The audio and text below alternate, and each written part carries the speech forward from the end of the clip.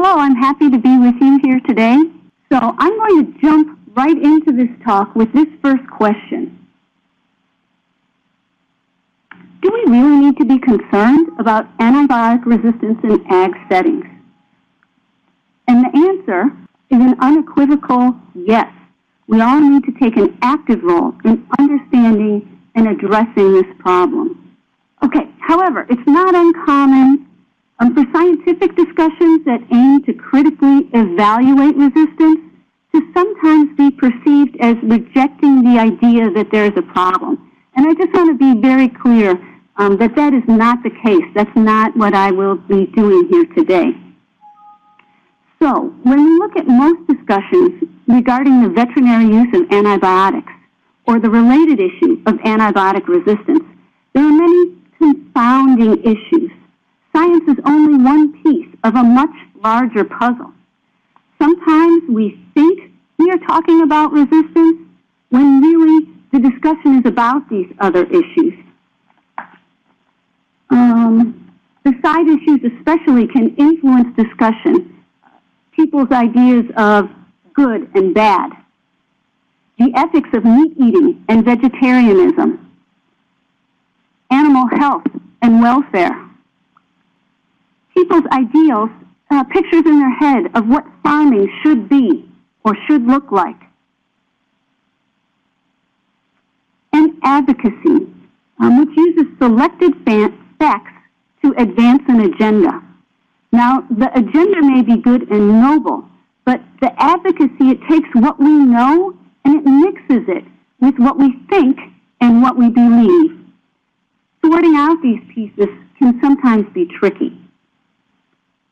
So for a short time here today, I'm going to ignore all of these other real-life issues and move forward looking just at the science part of this puzzle. First, a brief aside dealing with nomenclature. The vocabulary can be confusing.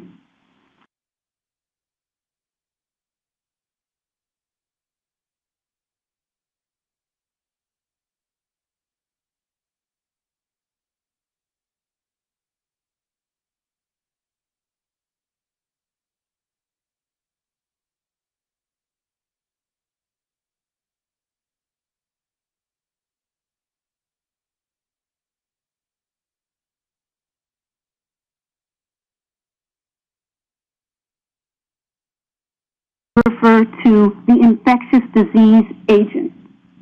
So in agricultural settings, we're looking at all bacteria, not just the disease-causing bacteria, and all bacteria can be resistant. The third thing that people mean when they talk about resistance are the resistance genes. These are the DNA instructions that code for resistance.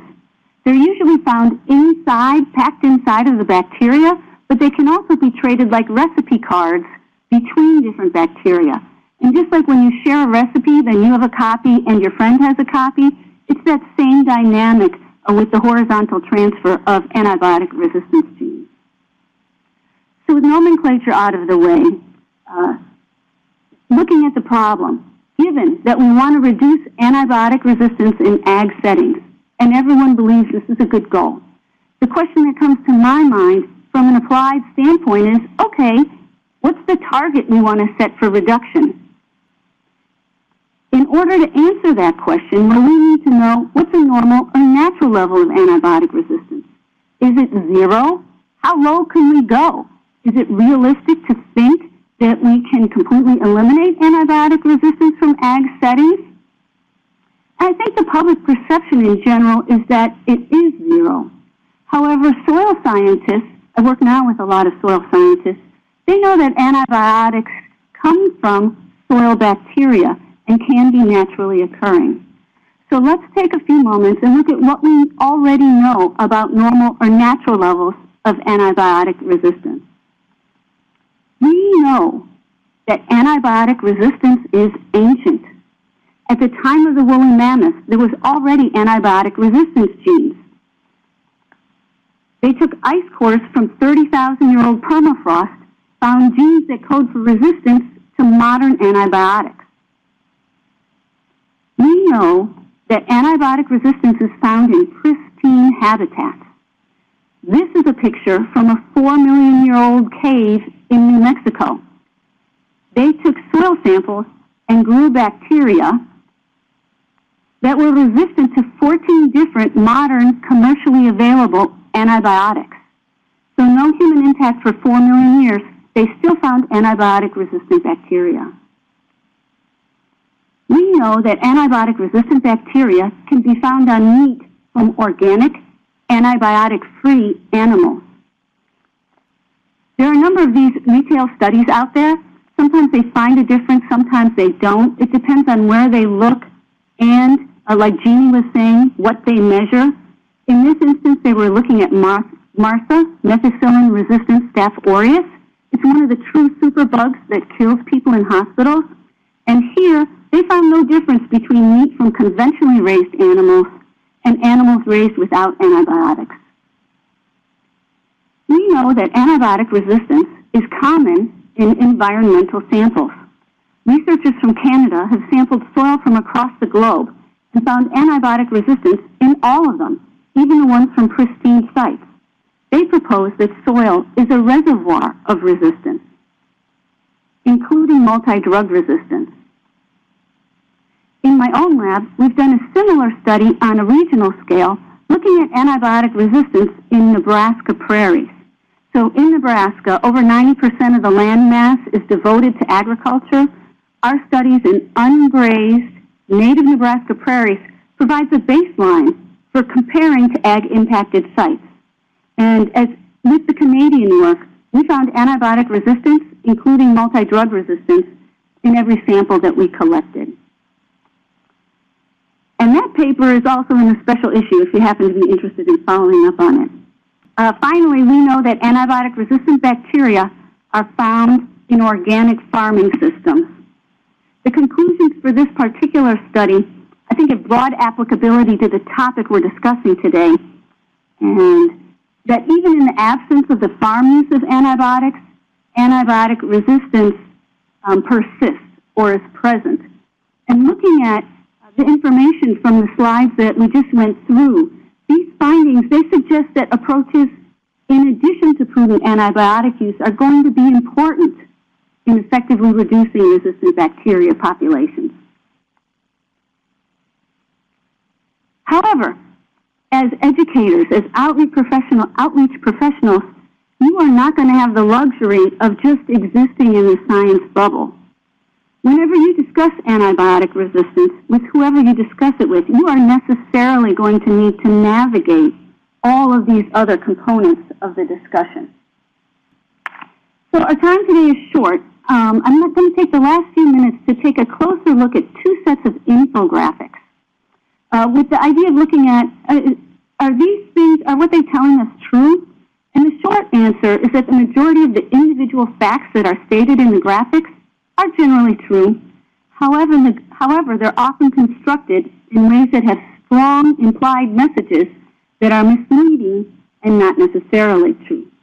So we could spend a whole day discussing the information in just one of these. This is just going to be a quick glimpse into how these primary sources of information for most people mix selected facts. This is the first set of infographics. I want to draw your attention to the use of the words such as unnecessary. This is a common layout, the unnecessary use of antibiotics. Bacteria become resistant, they travel and make people sick. Here it's portrayed as overuse. Oh, the messages. So let's see. We have the infographics. People are focusing on this idea of the unnecessary use of drugs. And the message that comes through, if you were to ask people after reading those infographics, well, the problem is this unnecessary use. It's the misuse. And I'm going to disagree with that slightly, a detail here on the next slide.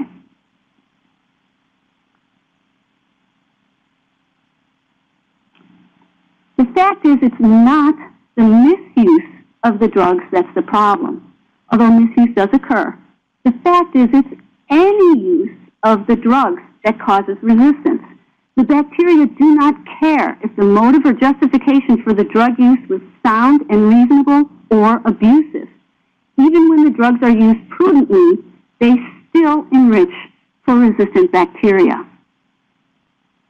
So why do I care about this little detail, the unnecessary part of it? Well, if the implied message is that the problem is the unnecessary use, well, then the implied solution is, well, if only farmers would be more responsible with drug use, antibiotic resistance would not be a problem. And this implied solution, it's actually an implied accusation, and a very hard-hitting one at that attacks people's integrity.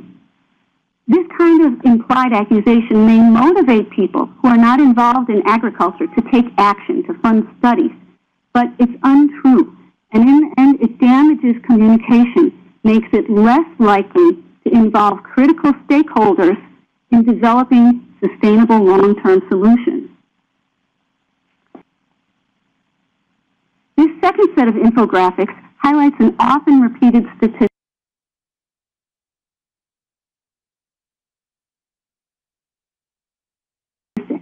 80% of antibiotics are used in animals. Here they say on factory farms.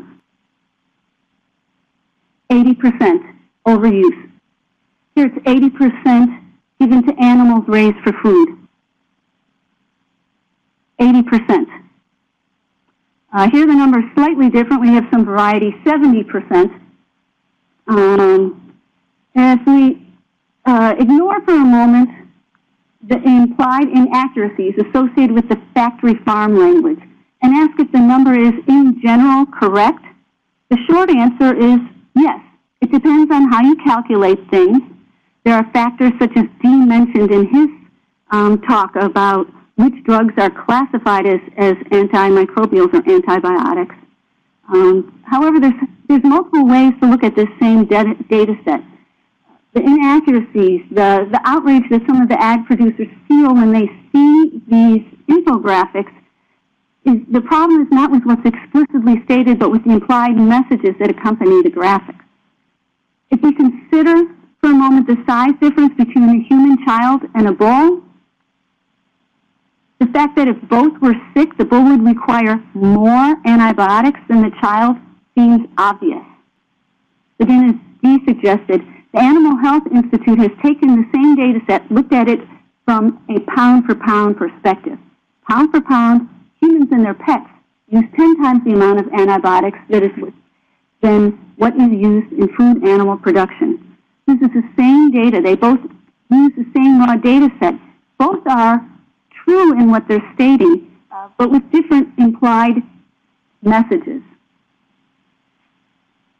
So that's what I have for today. Take-home message is that antibiotic resistance, it is an important problem. Looking at background and baseline information will provide us a practical place to start when evaluating how to best measure and solve the problem. How well do different ag best management practices work?